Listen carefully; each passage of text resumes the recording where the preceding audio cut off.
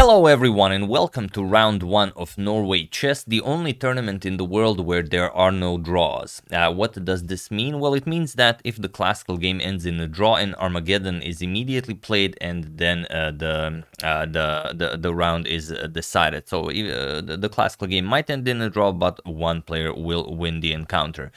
So you get more points for winning in classical, but it's better to, even if you get a draw, to win the Armageddon game at least. And most games, I believe, will finish that way. However, even in round 1, some games ended in a decisive result in classical. So hope you guys will enjoy this one. It's truly a masterclass, so you guys can learn a lot from it.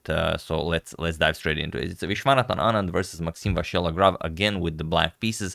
And you know that Maxime always brings something special to the party when he has the black pieces, even in classical, as you'll see here. So Anand opens with e4, which of course if you play against Maxime, you are playing the Sicilian defense. So here we have c5, knight to f3, and d6. Now, sorry about that. We have bishop to b5 check. This is how Anand challenges the Sicilian, not with d4 opening the position right away. Bishop to d7, so the canal attack. We have bishop captures on d7, queen captures, and now pawn to c4. Grabbing control over the d5 square, and as we always say, if black still hasn't played knight to f6, you always have time to get this c4 move in. So knight to f6, we have knight to c3. Now you can see that this position is much better than the pawn being on c2. This way already you have played your pawn, and the knight can, for example, get to d5 at some point if needed.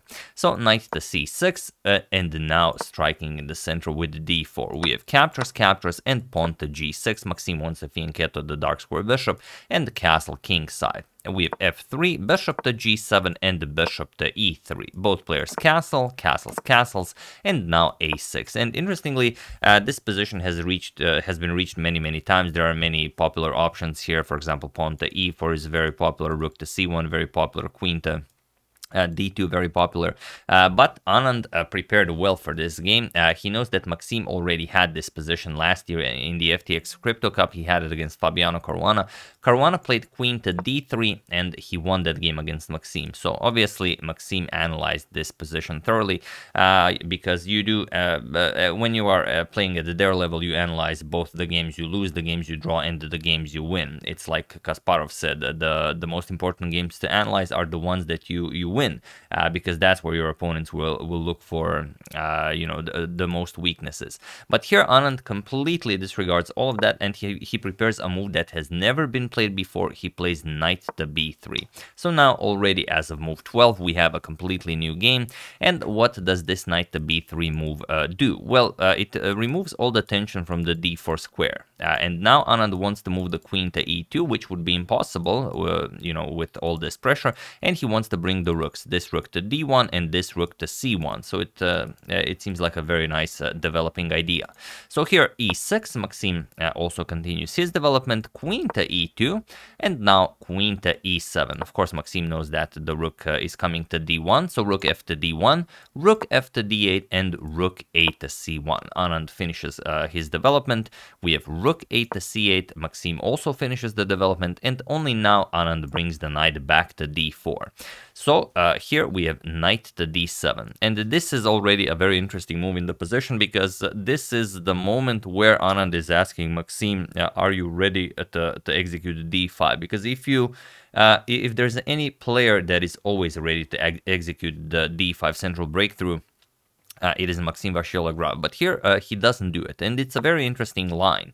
For example, d5, we have to go for knight captures on c6 to avoid opening up the center completely, because then black just equalizes.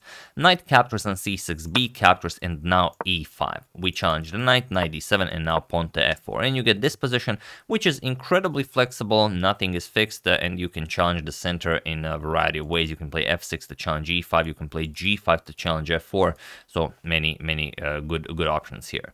Even queen to b4, putting pressure on both c4 and some pressure on b2. So you can play this many different ways, but Maxime goes for knight to d7. But Maxime always plays the most interesting idea, so this should not be all that mysterious to us. And Anand plays b3. And now you have this classic Maróczy bind setup, pawns on a to b3 and c4, and pawns on g to f3 and d4, and it's very hard for black to make any progress here. White has an immense grip on the d5 square. You can see that the pawns control it, the knight controls it, the rook controls it, and it's just very hard for black to make any sort of a breakthrough here. However, Maxime finds one. It's not the most safest one, but he does it anyway. And he plays b5, and this is a classical MVL move that just, completely lights the game on fire. So what can you do? It seems like the pawn can just be captured because you are attacking that b5 square 4 times. But not really. Anand goes for it, c captures on b5, but now we play knight captures on d4. Bishop captures, rook captures, and now there is no rook on d1 to defend the rook on c1, so we play a captures on b5. And now the knight cannot capture as the rook on c1 is undefended. So the real challenge to Anand is, do you capture the pawn on b5? But this would give Maxime too much counterplay. Anand agrees, for example, if queen captures on b5, it looks amazing. You have two connected pass pawns on the queen side. You give really a lot of counterplay to Maxime. Rook c5 attacks the queen. Now you have to be careful. Next move, queen g5 is coming. That will put pressure on the rook here. So it's best to bring the queen all the way back, and now we're just going to play rook d to c8. And now you're down a pawn with black, but you have complete control over the e file or over the c file, and you say, okay, white doesn't really have all the time in the world to start pushing those pawns on the queen side. Let's say queen e1, we're going to put the knight on e5, and now it's just a very flexible and a very nice position for black. And there are many tricks in the position. For example, if f4, you want to chase away the knight, there's even queen a7. Just the king is still on g1, the rook is on d4. It's very, very awkward playing this with white. So you have to play king to h1, and now we just play knight g4. An excellent square for the knight, and if h3, we just bring the knight back. And already there are so many holes here. The white king's position has been extremely weakened, and after, let's say, rook captures on d6, we're gonna play queen to c7, and now we own the c file for the rest of the game, and we have immense pressure here on the knight. If the rook moves, we pick up the f4 pawn. So even though black is down 2 pawns for the moment, Maxime would have insane counterplay here. So Anand says, I'm not interested in this. That's, those are your kind of positions. I'm just going to play queen to d2, and I'm going to go after the real weakness in the game, and that is the d6 pawn. And this move is much, much stronger than just grabbing on b5. So here, rook to b8, defending the pawn. You don't really have a good way of dealing with this. If you just defend the pawn, we're gonna capture on b5. Best just to play b4 like Maxime did, but not right away. First he defended the rook to b8. Now comes rook captures on d6, and now pawn to b4. And again, Maxime will get counterplay for his sacrifice material. Knight to e2. Now comes knight to e5. And okay, how do you play this now? We have rook to d1, just threatening to play rook captures here. And of course, any trades are favorable for Anand as he is up material now. So knight to c6, defending the rook here. And now you can't really just go trading, because then rook captures and you might have problems here. So here Anand finds a brilliancy of a move, and that is pawn to e5. It seems like it's impossible because the knight controls that square, but the knight cannot keep an eye on the e5 and the d8 square at the same time. So this is just a beautiful, beautiful move. And now if rook captures, we're gonna capture with the pawn here, and then have a beautiful pass pawn on d6 already. So queen to a7 check, king to h1, and now queen to f2. Maxime again always finds counterplay for his sacrifice material, because okay, Anand has the 2 pawns against 1 on the queen side, but this pawn is paralyzing the entire structure. This is a backwards pawn. You can't just play a4. So it's not easy for Anand to make sense of his extra pawn, but there is one move that allows him to win this position. So feel free to pause the video here and try to find the only move that wins for Anand while I give you a couple of seconds.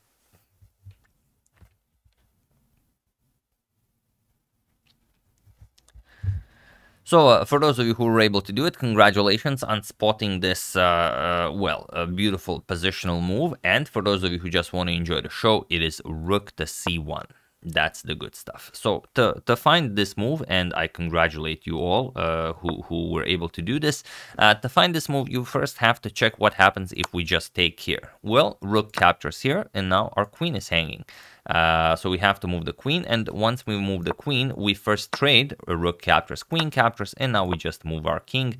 It's going to be incredibly safe here. We don't even want to capture the e5 pawn. The e5 pawn will save us from all the checks, and there's no pressure that the white queen can just mount alone. And, you know, the white king is extremely weak here on h1.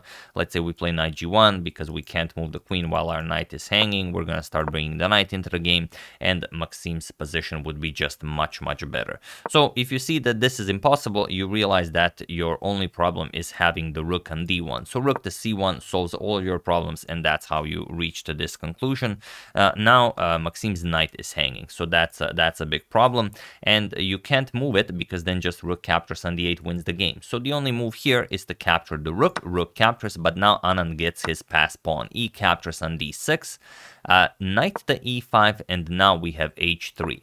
Anand creates some breathing room for his king, but not only that, he's preparing f4, and he does not want to give up the g4 square to the knight. If the knight comes to g4, you're going to have problems here.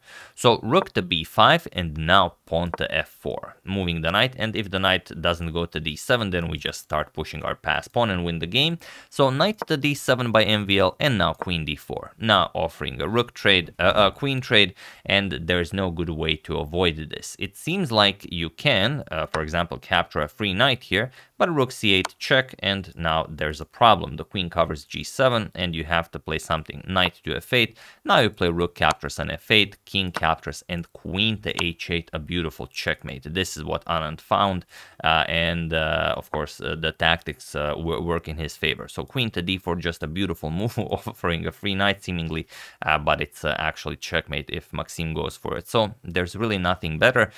Queen captures was played, but now knight captures, attacking the rook, and there is now no way to well, to do any sort of resistance here. Rook to d5 goes after the pawn here and the knight, but Anand says, I'm just going to transfer one of my advantages to the other, and well, that's also perfectly fine. Knight to c6 now goes after the b4 pawn, so rook captures, knight captures on b4, now the pawn comes alive, and now Anand has two connected pass pawns on the queen side. e5, we have captures on e5, knight captures on e5, and rook to c5 now, attacking the knight. Rook d1 check, king h2, and now pawn to f6, defending the knight. So Anand is up only one pawn, but it's two connected pass pawns on the queen side, and that's a big problem for Maxime. Pawn to a4, we have rook to b1, attacking on b3, just rook c3. Anand defends the pawn, rook to a1, and now on move 40, Anand played rook to c7, and it was in this position on move 40 that Maxime Vachier-Lagrave resigned the game, as there is nothing more to be done here. So you might think, okay, it's too early to resign, it's only one pawn. The problem is, okay, one pawn sometimes isn't all that much if you, for example, have an active king. But here with rook to c7, Anand completely blocks the king from entering the game, and there's just no way to find a good move for black. If the king was on c3 instead of on g8, of course, okay, not c3, the king would be in check there, but let's say on d2, then it would be easier to play this. You would have a lot more counterplay. However, on g8, there really is no counterplay. And to give you an example, let's say we go knight f7, we want to somehow bring the king into the game, we have to block the 7th rank somehow. We're just going to play knight d5, go after the pawn. After f5, we play rook a7, and now we just start advancing our pawns. Let's say king g7, b4.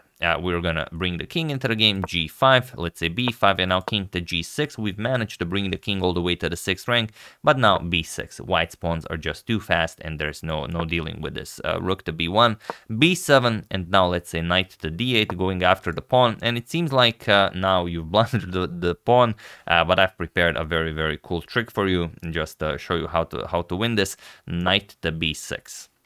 And that's it. Next move, we promote our pawn to a queen. Of course, the knight cannot capture because the rook defends. And of course, if you capture the rook, then you say, haha, I've tricked you. I got you got your king to the 6th rank, thinking you've actually made some progress, but this allows me this beautiful trick with rook to a6. And now you don't have a move. If you capture the rook, we bring a queen into the game. And if you don't, there's really nothing for you to play. You can't play rook captures because the rook is pinned. And if knight captures, then we capture the rook with check. Once the king moves, we capture the knight, and that's it. Now we promote this pawn and win the game easily. So that's a little bit of extra fun for those of you who watched until the end.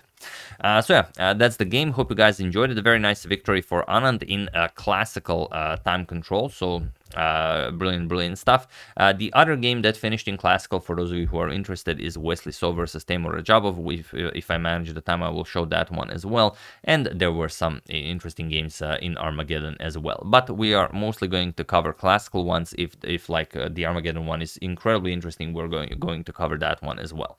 That's the game. Hope you guys enjoyed it. Round 1 of the Norway Chess has officially begun. I would like to thank Nagarjuna Ponugoti, congrats Harry 3 grads, Andre Theron, Alexander John Huar, and Valentin Moreira for your contribution to my channel. Thank you a lot, I really appreciate it. As usual, you can check 2 of my previous videos here. Thank you all for watching, and I will see you soon, continuing the coverage of the Norway Chess tournament until it finishes. So thank you all, I will see you soon, and have an excellent rest of your day.